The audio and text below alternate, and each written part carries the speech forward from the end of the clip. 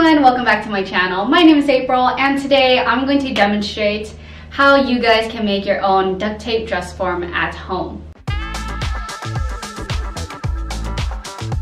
Back when I was in high school, I made my own and it was really useful until I was able to have an actual dress form. So I hope this video helps you guys out and let's get started. You do want to wear something, I guess, that's fitted. Back when I made mine in high school, I just wore a loose t-shirt and that worked as well. But if you want to quickly sew up your own dress to use, I basically made mine by cutting out a rectangle piece out of stretchy fabric and cut a hole for my head. Then I sewed up the sides, leaving an opening for the arms at the top.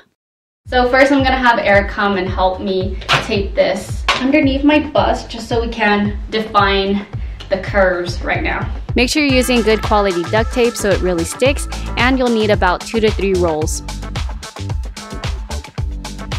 Then we started taping diagonally over the chest to the back side and just continued overlapping the duct tape until everything is covered up.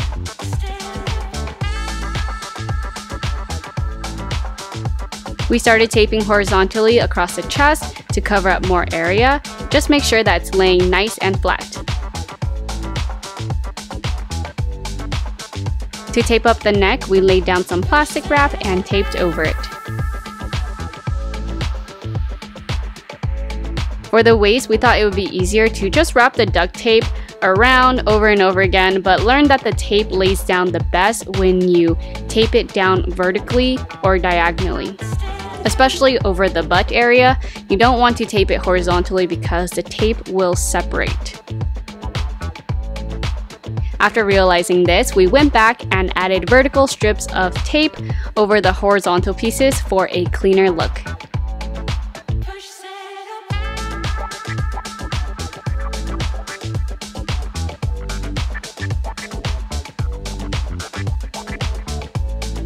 And next, to get out of this, Eric's going to take his scissors and cut right through the dress all the way up to the back.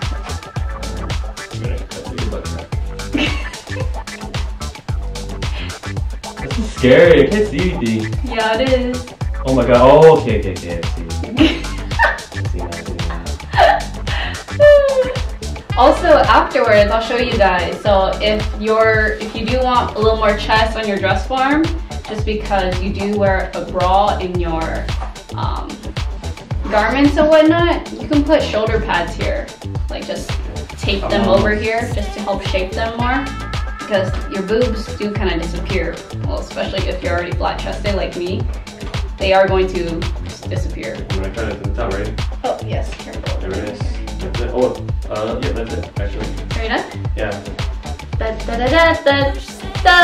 So this is what we did. We cut it open through the back, as you can see, and this is what it ends up looking like. Not bad. Not bad at all. Now to close up the back side, we're just gonna go ahead and tape it up. This was really challenging, taping the back side closed, because you want to make sure that the two sides are even, or else you'll have two lopsided butt cheeks. Eventually we got it down, and after it's stuffed, you can reinforce it some more. Now taking some newspaper and scrap fabric, we stuffed it up enough to fill out the shape, but not too much that it distorts it.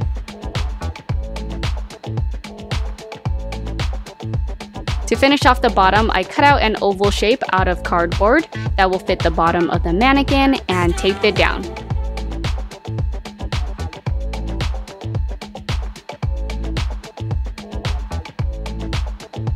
And we did the same to the neck. Since we had an old lampstand sitting at home, we were able to cut a hole at the bottom of the dress form through the cardboard and attach it on. It still moves around a lot, but it's better than when I had mine hanging from the ceiling.